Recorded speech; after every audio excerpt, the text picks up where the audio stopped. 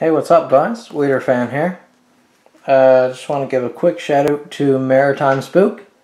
He's a fellow YouTuber from the Maritimes and really enjoy watching his channel. Anyways, I was talking to him this morning about fire kits. I was checking out his video on his fire kit and he inspired me to do this video. So I just want to show you guys my fire kit and what's in it. So first of all, this pouch here is water resistant fabric. I actually bought a pretty sizable sheet of fabric and to make a cover for my sled that you saw in the video. What was it titled? I'll put the title up here somewhere, I can't remember. I ended up having a bunch of leftover fabric, so I hand sewed this pouch myself. This is, like I said, water resistant fabric, really tough, really nice. Just through a loop here in the front, just to give you an idea of the size. This is my wallet, so you can see it's not filled, so that's about the size of it. Give you a comparison. Anyways, let's have a look at what's in here.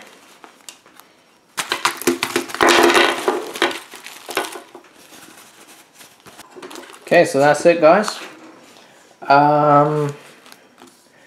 First of all, I guess we'll have a look at the fuel source. So laced together here, I have a bunch of tinder. So this is a bunch of pine shavings, right from very small shavings to some bigger pieces. Right here, we just have some dry cotton balls. This is for you that don't know why I have cotton. Cotton is a great tinder, so you fluff it up. Actually, this is way too much for not having anything to doubt it here with. So a little bit of cotton, some fire steel, and just like that. Just like that. It's caught and burning my hand. Just sealed in a Ziploc bag. And here we have some cotton balls. See, there's fuel wrote on there. So these are actually rubbed with lighter fluid. Just I have Zippos, collects a few Zippos, so I always have lighter fluid around, and that makes these catch extremely well. Also here we have some aluminum anhydrous. So this is sort of like the packets of wet fire you see, just a cheaper version. Wet fire is actually pretty expensive, but this stuff will take a spark or light with a lighter real well, and it burns for quite a while too. And you don't have to use the whole pack, you can just break off some little pieces.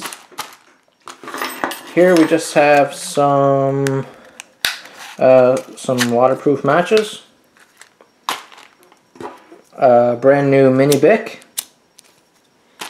and just a cheap fire steel from Amazon. So got all the bases covered there. I actually find, guys, that if you look on Amazon, you can find these real easy for roughly $2. And you can see it's a pretty sizable little rod in there. It's kind of small, but it's backed by this piece of steel, so it won't break off. It's got a nice tab here to hold on to, not too bulky, and this really fine metal tab works well. There's a big long lace attaching it, but I just put some fine paracord through here, tied a notch, melted on each end. But I find these throw a great spark every time. So I find these great. After I saw how good the first one was, I had to grab some more, so I got some in the mail right now. So yeah guys, that's it. So we have all bases covered here. Also I mentioned I carry a Zippo as well.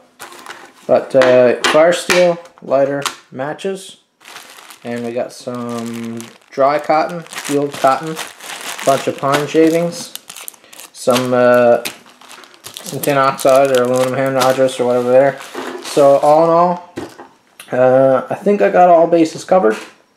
Works pretty well. If I can't get a fire started with this, then I'll probably go back home, go in and watch TV or something. Anyways guys, just polished up the edge of the Garand axe that I did a video of there, put out probably a couple weeks ago. So check out footage of the finished edge. Anyways, see you later, guys.